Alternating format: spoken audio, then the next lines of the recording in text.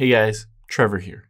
And in this video, I'm going to show you how to check if Facebook and Instagram are linked.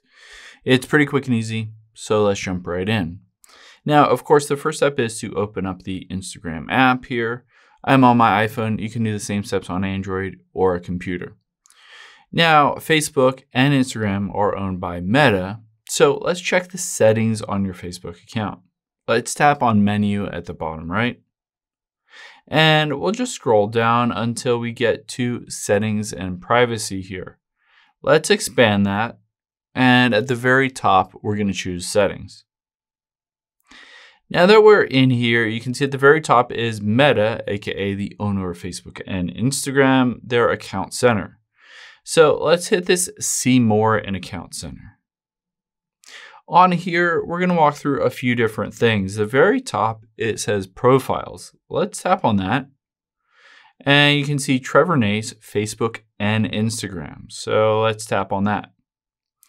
This again shows Facebook and Instagram. At the bottom, let's tap on Facebook. And you can see they currently are synced or linked together. If I wanted to remove that connection, all I have to do is toggle that off and hit Stop Syncing. So that's one thing to check. Another thing to check is let's just go back again, and we're going to choose Sharing Across Profiles. On here, again, let's tap on Facebook, and let's make sure that this is toggled off if you don't want basically your Facebook to share to Instagram, or vice versa, your Instagram to share to Facebook automatically. So you can always toggle these off, and then you can choose manually to share them between the two different platforms, but it won't automatically do that. Now, the last thing let's check is let's just go back and tap on Logging In with Accounts.